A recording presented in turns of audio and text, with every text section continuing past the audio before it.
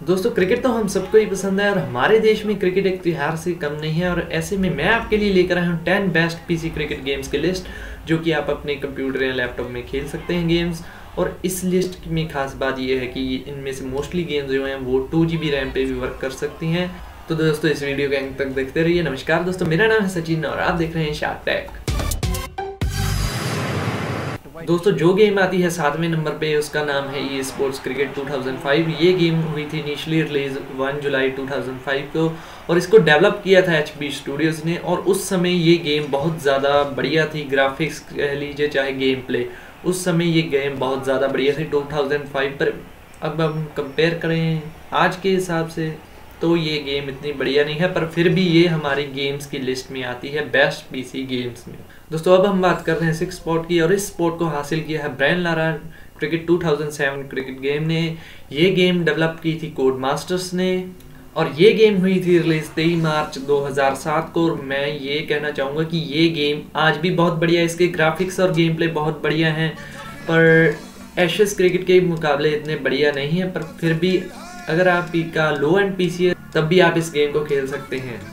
और दोस्तों अब हम चलते हैं अपनी लिस्ट में 5वें नंबर की तरफ, और जिस गेम ने ये 5वां स्पॉट हासिल किया उसका नाम है एशेस क्रिकेट 2009। और ये बहुत ज़्यादा बढ़िया गेम थी। ये स्पोर्ट्स क्रिकेट 2007 को बहुत ज़्यादा बढ़िया टक्कर देती थी, पर इसमें सिर्फ एक प्रॉब्लम थी कि इसकी जो पैचिंग है, जो कम्युनिटी पैच बनाते हैं, वो नहीं इसके ज़्यादा बढ़िया बन सकते थे। और इसलिए ये मैंने इस गेम को ई स्पोर्ट्स क्रिकेट 2007 से थोड़ा सा नीचे रखा है, एक पोजीशन।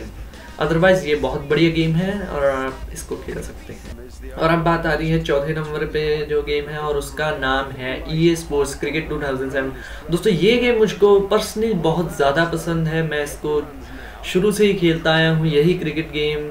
दोस्तों मुझको ये इसकी सबसे ज़्यादा बढ़िया ये बात लगती है कि ये गेम पैच हो सकती है। पैच मतलब इसके हम अपडेट कर सकते हैं, टेक्सचर्स, गेम प्ले और बहुत कुछ इसमें अपडेट हो सकता है। जैसे प्लेयर हम अपडेट कर सकते हैं, किसी का चेहरा अपडेट कर सकते हैं, अपना चेहरा लगा सकते हैं, ओरिजिनल चेहरा बना सकते हैं गेम में। तो ये बहुत ही बढ़िया फीचर्स है इस गेम्स के। पर बहुत बुरा हुआ कि ये स्पोर्ट्स ने 2007 के बाद तो कोई गेम अपनी रिलीज नहीं गई, बट अदरवाइज ये स्पोर्ट्स की गेम मुझे बहुत पसंद है। और क्रिकेट 07 उसमें सबसे पहला नंबर आता है उस गेम्स का। दोस्तों जो तीसरे नंबर पे गेम आती है उसका नाम है डॉन ब्रैडमैन क्रिकेट 14, और इसको बिग एंड स्टूडियोज ने रिलीज किया था। जब इन्होंने इसको रिलीज किया था तो इनको बहुत ज़्यादा सक्सेस मिली थी इसके रिलीज से, क्योंकि क्रिकेट 07 के बाद एक बहुत देर बाद एक बहुत बढ़िया गेम आ रही थी।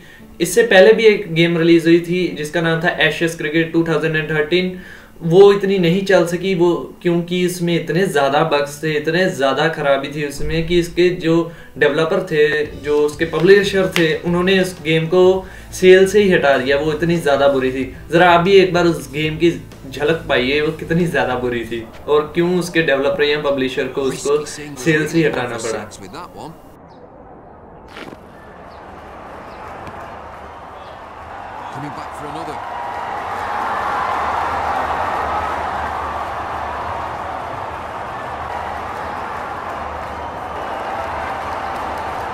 दोस्तों जैसा कि आप देख सकते हैं ये कितनी ज़्यादा बुरी गेम है।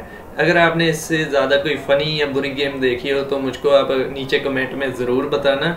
पर जहाँ तक बात करें हम डॉन ब्रैडमैन क्रिकेट 14 की, इसमें वो सभी ऑप्शन थे जो एक मॉडर्न क्रिकेट गेम या किसी भी गेम में होने चाहिए थे।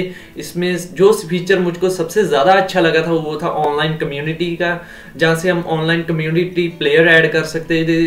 कम्युनिटी वो थी, कम्युनिटी हम जैसे लोग थे जो ऑनलाइन प्लेयर ऐड करते थे वहाँ पे। जैसे ये गेम लाइसेंस नहीं थी, पर तो इसलिए इस गेम में हमको ऑफिशियल प्लेयर्स नहीं देखने को मिलते थे। जैसे उनका चेहरा कार्टून स्टाइल सा होता था और नाम भी सही नहीं होते थे। तो कम्युनिटी टैब का ये फ़ायदा था कि वो हम जो लोगों ने प्लेयर अपने क्रिएट किए होते थे जो सही नाम के या सही चेहरे वाले थे, तो वो हम उसको डाउनलोड कर सकते थे। तो ये फीचर मुझको बहुत अच्छा लगा था इस गेम में।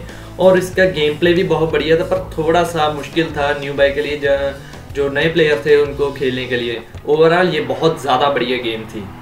और दोस्तों अब हम बात करते हैं उस क्रिकेट गेम की जो है दूसरे नंबर पे इस लिस्ट की। जी हाँ, मैं बात कर रहा हूँ डॉन ब्रैडमैन क्रिकेट 17 की।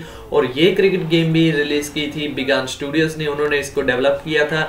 और दोस्तों don Bradman cricket 17 don Bradman cricket 14 से बहुत ज़्यादा सिमिलर थी, बहुत ज़्यादा मेल जोल खाती थी, पर उसमें कुछ नए फीचर्स थे। नए फीचर कौन कौन से थे वो भी मैं आपको बताऊंगा। और उसमें सबसे पहला नया फीचर था जो मुझको बहुत ज़्यादा पसंद आया था, और वो था डेडिकेटेड कम्युनिटी। बहुत कम्युनिटी एडिट प्लेयर हम बहुत ज़्यादा डाउनलोड कर सकते थे अब। और दूसरी जो सबसे ज़्यादा बढ़िया चीज़ मुझको लगी थी वो थी स्टेडियम एडिटर। जो स्टेडियम एडिटर था उसमें नया, उससे हम अपने खुद के स्टेडियम बना सकते थे, जैसा चाहे मर्जी स्टेडियम बना सकते थे। उस DBC 14 में ये नहीं था, पर DBC 17 ये बहुत ज़्यादा बढ़िया फीचर आया था। और पर्सनली मुझको ये बहुत ज़्यादा बढ़िया फीचर लगा था, क्योंकि स्टेडियम एक ऐसी चीज़ है जो बदलती रहती है सीरीज़ के हिसाब से, जैसे एड्स वगैरह वगैरह। पर जो स्टेडियम एडिटर था, पर हम उसके साथ ये सब कुछ बदल सकते थे, कर सकते थे। और अगर हम गेम प्ले की भी बात करें तो ये DBC 14 से थोड़ा सा आसान था सीखने के लिए, पर ओवरऑल ये क्रिकेट गेम भी बहुत बढ़िया आपको गेमिंग एक्सपीरियंस देगी। दोस्तों अब मैं उस गेम के बारे में बताऊंगा जो मेरी लिस्ट में है नंबर 1 पे, और उसका नाम है एशेस क्रिकेट। और इसको भी रिलीज़ किया था बिग आर्म स्टूडियोज ने। एशेस क्रिकेट आज तक की मोस्ट रियलिस्टिक ग्राफिक्स वाली क्रिकेट गेम है। मैंने बहुत सारे रिव्यूज पढ़े थे जिनमें लिखा था कि इसमें कमेंट्री बुरी है, पर मुझे ऐसा कुछ नहीं लगा। इस गेम के ग्राफिक्स तो आप देख ही सकते हैं पीछे वीडियो में, और इसका गेम प्ले भी बहुत ज़्यादा यूज़र फ्रेंडली है, कोई भी इसको जल्दी से खेलना सीख सकता है। और ashes cricket number 1 spot deserve करती है इस लिस्ट में। दोस्तों मैं आशा करता हूँ आपको ये वीडियो बहुत ज़्यादा पसंद आई होगी, और ऐसी और वीडियोस देखने के लिए इस चैनल को सब्सक्राइब करें और इस वीडियो को लाइक करें।